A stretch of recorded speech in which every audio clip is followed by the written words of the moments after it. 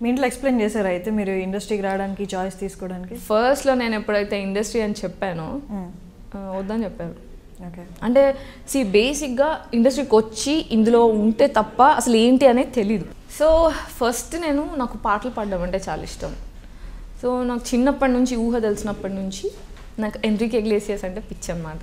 నాకు ఇట్లా టాటూ కూడా ఏం చేసుకున్నాను దాన్ని. I have so much obsession for him. So ఎప్పుడన్నా లైఫ్లో ఒక్కసారైనా తనని కలవాలి అని ఉండేది.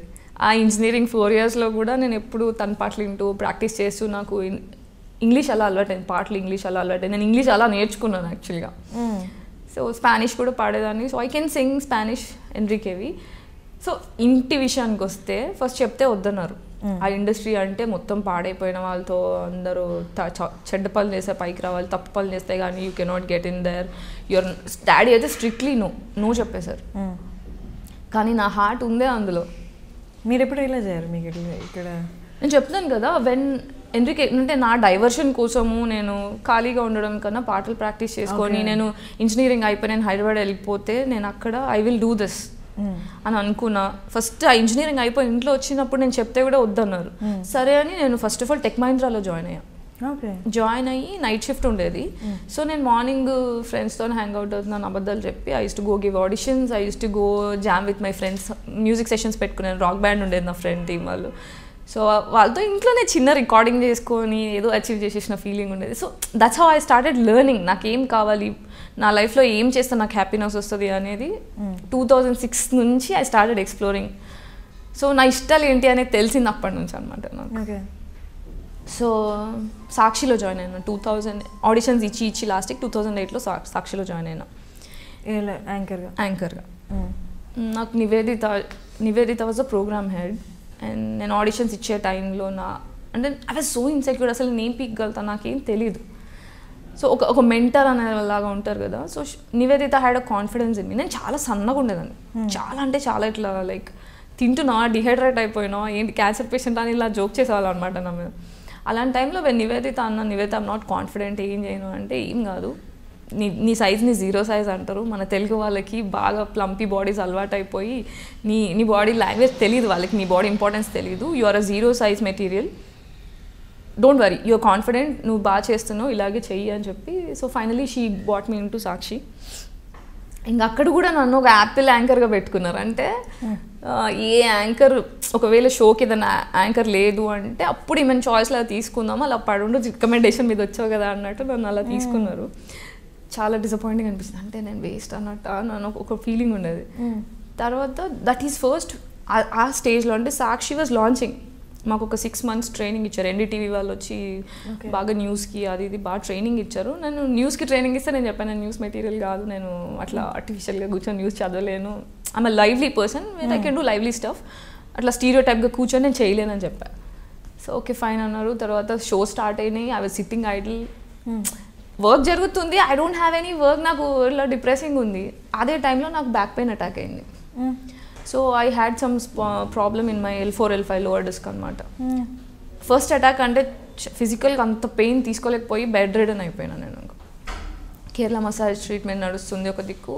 ఒక 1 week తర్వాత కూడా కాల్ ఫ్రమ్ సాక్షి. నేను చెప్పా ఇలా ఉంది ప్రాబ్లము, నాకు అవసరం పడితే ఫోన్ చేయండి నేను వచ్చేస్తానని.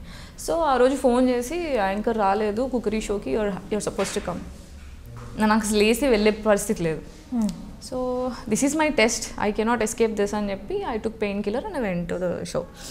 వెళ్ళిపోయాను, మొత్తం షూట్ అంతా అయిపోయింది, తాజ్ డెక్కన్లో జరిగింది. After I went to the office everybody started congratulating me, Gayatri great job అంటే నాకు కొంచెం షాకింగ్ ఉంది. వై వాట్ హ్యాపెండ్ అంటే ద యాంకర్ ఇప్పటి వరకు చేసిన cookery show anchor per day 2 shows చేసేది, you did 6 shows per day, ఒక పూటలో 3 shows చేసావు. And my show was the first show to get a add అనమాట. నాది హైయెస్ట్ టీఆర్పీ ఉంది, నాది ఫస్ట్ యాడ్ వచ్చింది. And the funny thing was నాది typical Telangana భాష. నేను యాంకరింగ్ చేసిన ప్రతి షోలో అంటే నాకు ఫస్ట్ సాక్షిలో ట్రైనింగ్ ఇచ్చినప్పుడు వాయిస్ అండ్ యాక్సెంట్కి కూడా ట్రైనింగ్ ఇచ్చారు. ఒక టీవీ ఒక లాంగ్వేజ్ అని ఉంటుంది, ఆజాద్ సార్ అని ఒక సార్, ఆయన he's a Muslim, Telugu training తను ఇచ్చేవాడు అనమాట. Most of the యాంకర్స్కి, most of the film పీపుల్కి Azad sir is been giving training from years and years.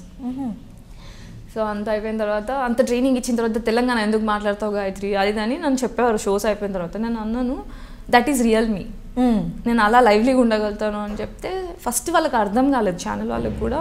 Try to be better, try to be polished with your language అని.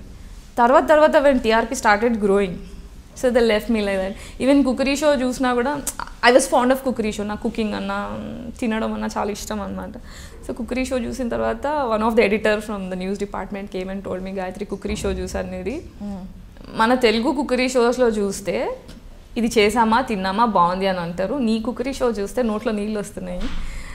That is, నేను అదే చెప్పా.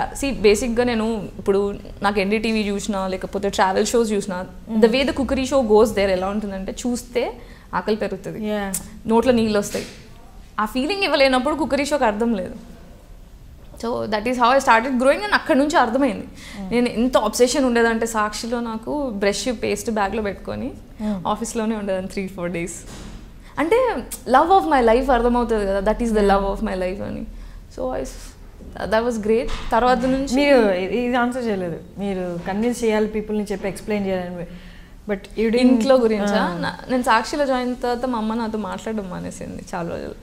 Okay, నాకు నచ్చలేదు, ఐ డోంట్ లైక్ దిస్ అది అంది. తర్వాత ఒకరోజు ఏదో షోకి పేరెంట్స్ డిస్కషన్ గురించి వస్తే మా అమ్మని తీసుకెళ్ళినప్పుడు అక్కడ అంటే పీపుల్ లవ్ మీ బేసికలీ. నేను అందరినీ పలకరిస్తాను, తక్కువ పెద్ద చిన్న ఏం పట్టించుకొని, everybody is equal to me.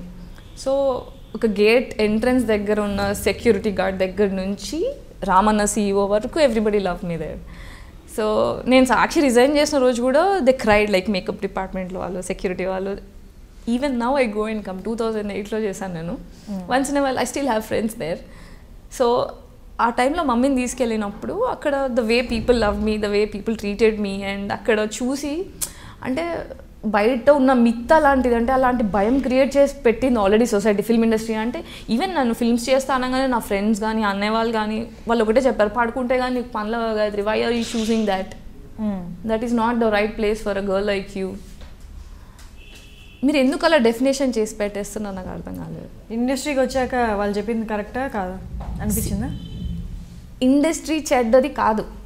Okay, industry అనేది ఒక లిబరేషన్, ఫిల్మ్ కల్చర్ అనేది ఒక లిబరేషన్. ఇప్పుడు చెడ్డది అనేది చెడు అనేది ఎక్కడైనా ఉంటుంది. ఇంట్లో చెడ్డ వాళ్ళు ఉండరా? ఇప్పుడు ఫాదర్ రేప్ చేసిన సిచ్యువేషన్స్ ఉన్నాయి, తమ్ముడు రేప్ చేసిన సిచ్యువేషన్స్ ఉన్నాయి. అతను ఇండస్ట్రీ పర్సన్ కాకపోయినా ప్రాబ్లం అంతా చెడు మనుషులది. అర్థమైందా? నేను చెప్తాను దానికి. ఏ ప్రొఫెషన్ తీసుకున్నా ఇక్కడ ఉన్నంతగా ఉండదు. మీరు అన్నారు కదా ఇక్కడ పనులు అవ్వాలి అంటే మీ ఇంట్లో వాళ్ళు చెప్పింది ఏంటి, నువ్వు సాక్రిఫైస్ చేస్తే కానీ పనులు అవ్వాలి. బట్ అన్ని ఇండస్ట్రీలో అలా ఉండకపోవచ్చు. ఇంత ఇక్కడ ఉన్నంత మెజారిటీ రేటింగ్ ఇక్కడ ఎందుకు అలా ఉంది అంటే బేసిక్గా జీవితంలో మనం ఎదగాలి అంటే మెట్లు ఉంటాయి, లిఫ్ట్ ఉంటుంది. అర్థమవుతుందా? ఇప్పుడు మీరు మెట్లు చూస్ చేసుకోవాలి అంటే టైం టేకింగ్, ఈజీ కాదు, కష్టమవుతుంది, టైం టేకింగ్ అవుతుంది. But you grow if you take stair case. Lift పడుకోవడం is something like a lift. Okay, ఇప్పుడు ఫేవర్, దట్స్ ఇట్. అమ్మాయిలు ఇచ్చే ఫేవర్ అది. అంటే నాకు హీరోయిన్గా చేయాలని ఉంది, నేను పాడుకుంటాను అంటే వాళ్ళు అడుగుతారు. ఇప్పుడు సహజం అంటే ఒక మేల్ ఒక ఫీమేల్ని అట్రాక్ట్ చేయడము, అడగడము, that is all about this university కదా, అది యూనివర్స్. ప్రపంచంలో ఏంటి, male attracts female, female attracts male. ఇదే రిలేషన్షిప్ అనేది.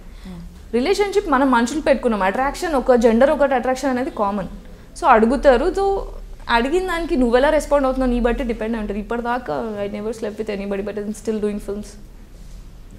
Once you do that you lose control on your life. అంటే నీ లైఫ్ మీద నీకు కంట్రోల్ ఉండదు. అంటే for example I've seen situations where అమ్మాయిలు ఎలా అంటే ఒక ప్రాజెక్ట్కి పడుకుంటే నేను హీరోయిన్ అయిపోతాను, ద స్టార్ట్ స్లీపింగ్. అక్కడ గ్యారంటీ ఉండదు, నీకు వస్తుందా వర్క్ రాదా అనేది గ్యారంటీ ఉండదు. ఎందుకంటే the person with whom you are sleeping, can you guarantee the genuinity of the person? No. At the same time ఎలా అవుతుందంటే ఆ అమ్మాయి ఒక అబ్బాయితో పడుకుంటే వాడు ఇంకొకరికి చెప్పి వాడు నంబర్ డిస్ట్రిబ్యూట్ చేసి వాడి అమ్మాయికి కాల్స్ చేసి అలా అంటే పీస్ ఆఫ్ మైండ్ ఉండదు, లైఫ్ మీద కంట్రోల్ ఉండదు. యూ జస్ట్ నీ లైఫ్ కంట్రోల్ ఒకరికి ఇచ్చేస్తున్నావు, ఒకరికి కాదు 10 మందికి ఇచ్చేస్తున్నావు. నువ్వు ఇంకా ఎంత డబ్బు సంపాదించినా you can never be peaceful. So that's what I feel. మనం పవర్ఫుల్గా ఉండాలి, మనం స్ట్రాంగ్గా ఉండాలంటే ఫస్ట్ చక్కగా ఉండాలి. చేసే పనులు బట్టే మన ఫ్యూచర్ కెరీర్ ఎవ్రీథింగ్ ఏదైనా లైఫ్లో డిపెండ్ అయ్యేది. సో ఇంకా నాకు ఇది కూడా ఉంది. కొంతమంది అన్నారు the pseudo intelligence are the intelligent people of the film critics ఎవరైనా ఏమని అనుకోవచ్చు. వాళ్ళు ఏమంటారు అంటే నీకున్న తెలివికి, నీకున్న సర్కిల్కి, నీకున్న ఏజ్కి ఇంకా సెటిల్ అవ్వకుండా ఏం చేస్తున్నావు గాయత్రి, పెద్ద సినిమాలు ఎక్కడ ఉన్నాయంటే ఒకటే చెప్తా వాళ్ళకి సీరియస్గా, దిస్ ఈస్ ఫర్ యూ. మీ భాషలో సక్సెస్ అంటే ఒక సక్సెస్ఫుల్ ప్రాజెక్ట్. నాకు సక్సెస్ అంటే నా ఇష్టం ఉన్న పని చేయడం నాకు సక్సెస్. నాకు షూట్లు ఇష్టం, యాక్టింగ్ ఇష్టం, పాటలు పాడడం ఇష్టం, డైరెక్షన్ చేయడం ఇష్టం, పీపుల్ని కలవడం ఇష్టం. ఐ లైక్ నోయింగ్ పీపుల్, కొత్త వాళ్ళని కలవడం ఇష్టం. మార్నింగ్ టు ఈవినింగ్ జాబ్స్ చేయకుండా రిలాక్స్గా చిల్అవుట్గా ఉండడం ఇష్టం. సో నాకు ఇష్టం ఉన్న లైఫ్ నేను బ్రతుకుతున్నాను. I think I'm already successful. Successful film is just part of your journey. That's just అంటే ఇప్పుడు ఎలా చెప్పాలి, it's just a part of happiness. ఇప్పుడు ఫేసెస్ ఆఫ్ లైఫ్ ఎలా ఉంటుంది, ఒకసారి ఎక్స్ట్రీమ్ సంతోషం, ఒకసారి ఎక్స్ట్రీమ్ దుఃఖం. సక్సెస్ కూడా వస్తుంది పోతుంది, అది పర్మనెంట్ కాదు సక్సెస్ అనేది. అంటే the termed success is not actual success. జీవితంలో మనం ఎప్పుడైతే బ్యాలెన్స్ అవుతాం కదా, అంటే ఎలా అంటే నాకు అది కోరికల మీద నుంచి కామ్ డౌన్ అవుతాం కదా, I think that is actual success in life. When you understand ఈ బయట ఉండే ఎగ్జైట్మెంట్స్ నేను ఎగ్జైట్ చేయనప్పుడు that is the real success I feel. మీతో మాట్లాడుతుంటే నాకు అర్థమవుతుంది ఏంటి అంటే యూఆర్ స్ట్రాంగ్ టు ఫేస్. ఒక నార్మల్ అమ్మాయిని తీసుకుంటే, మేబీ ఒక సౌత్ అమ్మాయిని తీసుకుంటే, మనం పెరిగిన వాతావరణం కానీ మనం పెంచిన వాతావరణం కానీ అంత గట్స్ రావు. అన్లెస్ తను బయటకు వచ్చి 1-2 సిచ్యువేషన్ ఫేస్ చేస్తే కానీ అంత గట్ ఫీలింగ్స్ రావు, అంత స్టబర్న్గా ఉండరు. సో మీరు ఏ కైండ్ ఆఫ్ సిచ్యువేషన్స్ ఫేస్ చేశారు, అవి ఎలా మీకు స్ట్రెంగ్త్నిచ్చాయి? సో సాక్షిలో చేసిన తర్వాత, సాక్షి చేస్తున్నప్పుడు కూడా నేను ఆడిషన్స్ ఇస్తున్నాను మూవీస్లో. అంటే నన్ను నేను స్క్రీన్ మీద చూసుకుంటే నేను ఎలా కనిపిస్తాను, దాన్ని బట్టి నేను ఏం చేయాలి అని ఫస్ట్ సాక్షిలో జాయిన్ అయినా. సాక్షిలో జాయిన్ అవ్వడానికి కూడా డెసిషన్ ఏంటంటే ఫస్ట్ ఫిల్మ్స్ అనుకున్నాను. ఆడిషన్స్ ఇచ్చారు, 2 సినిమాలకు ఆడిషన్స్ ఇచ్చాను.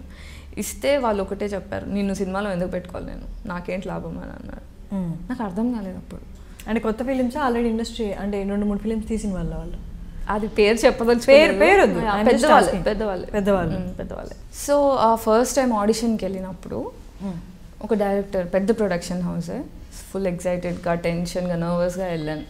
వెళ్ళిన తర్వాత okay your acting skills are good, నేను తీసుకుంటా, కానీ నేను తీసుకుంటే నాకేంటి లాభం అంటే అసలు నాకు ఇవన్నీ తెలియదు, అంటే ఇంత క్లారిటీగా తెలియదు. నాకు అర్థం కాలేదు. వాట్ యూ మీన్ సార్ అని అన్న. అంటే ఇప్పుడు నేను హీరోయిన్గా పెట్టుకోవాలి అంటే you should sleep with me. నీ గురించి స్టోరీ రాయాలి, నీ గురించి బాగా స్టోరీ రాయాలి, నేను ఎలివేట్ చేయాలంటే you should sleep with writer. నిన్ను బాగా చూపించాలి, నువ్వే బ్యూటిఫుల్గా చూపించాలి అంటే సినిమాటోగ్రఫర్తో యూ హ్యావ్ టు స్లీప్. నాకు ఇలా చెప్పేసరికి మైండ్ బ్లాక్ అయిపోయి I just lap down his face. That was an involuntary action. నేను అలా కొట్టేసింది కావాలని కొట్టలేదు, అది ఇన్వాలంటరీగా కొట్టేశాను. కొట్టేది నాకు చాలా బూతులు బాగా అలవాటు అనమాట. వచ్చేసినాను బయటికి. ఆయన అసిస్టెంట్ డైరెక్టర్ పరిగెత్తుకుంటూ వచ్చి you did a great job, మీరు పైకి రావాలంటే ఇలాంటి తప్పని చేయాల్సిన అవసరం లేదు, మీరు ఇలాగే ఉండండి, don't change, I'm so happy అని నాకు సెకండ్ చేసి వెళ్ళిపోయాడు. వాడికి ఎంత ఈగో హర్ట్ అయి ఉందో, మరి ఎంత హర్ట్ అయి ఉన్నాడో నాకు తెలియదు. He was so happy that day. తర్వాత ఇంకో ఇంటర్వ్యూకి వెళ్తే అప్పుడు కూడా ఇలాగే రియాక్షన్ వచ్చేసరికి నాకు అనిపించింది నాకు యాక్టింగ్ అంటే ఇష్టం, ఫిల్మ్స్ అంటే ఇష్టం, నేను ప్యాషన్ కొద్దీ వచ్చాను.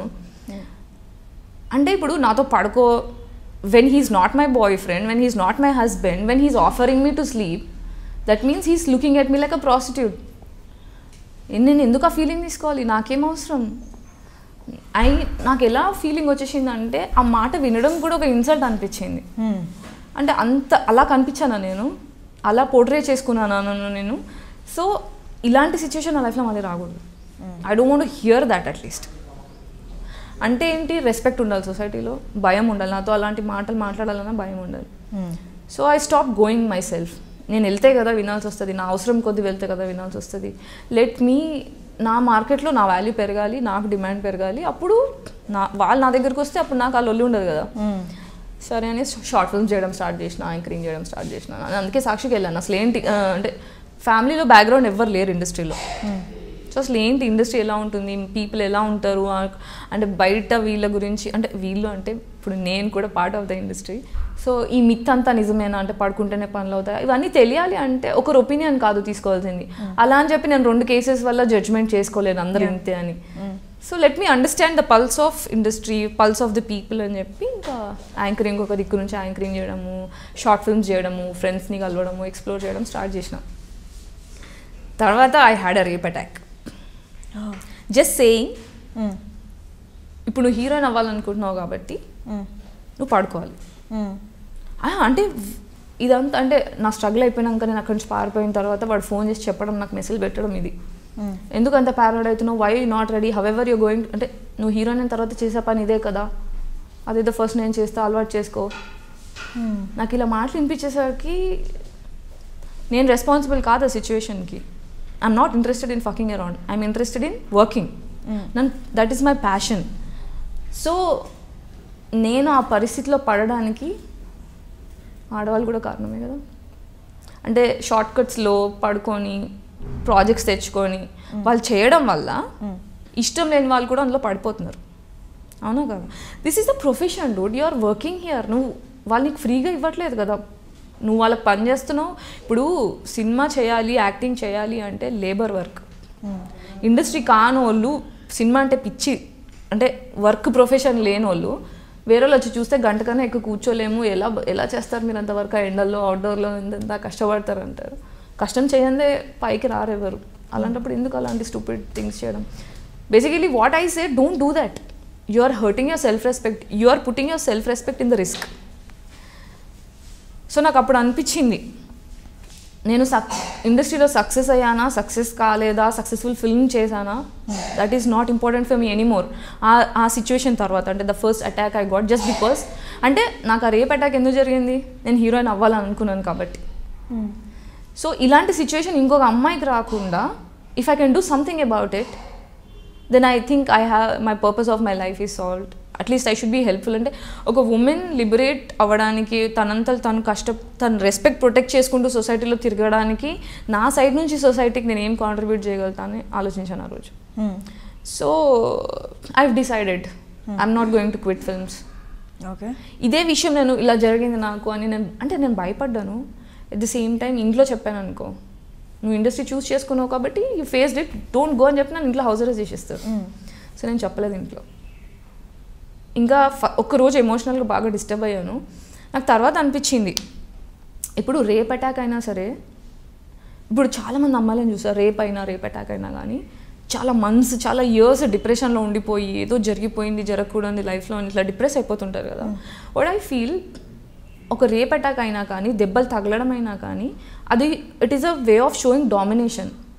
ఇప్పుడు మనం తీసుకుంటే బీద వాళ్ళ మీద గొప్ప వాళ్ళు కానీ, లేకపోతే వీకర్ మీద స్ట్రాంగ్ డామినేట్ చేయడం అనేది ఒక సర్వైవల్ టాక్టిక్. ఇప్పుడు పులి ర్యాబిట్ని చంపుతుంది, ఇంకో పులిని చంపదు, లేదా ఎందుకు అంటే నువ్వు వీక్ ఉన్నావు అని చెప్పి అది డిసైడ్ అయిపోయింది కాబట్టి మీద డామినేట్ చేసింది. నువ్వు వీక్ కనిపించకు కదా,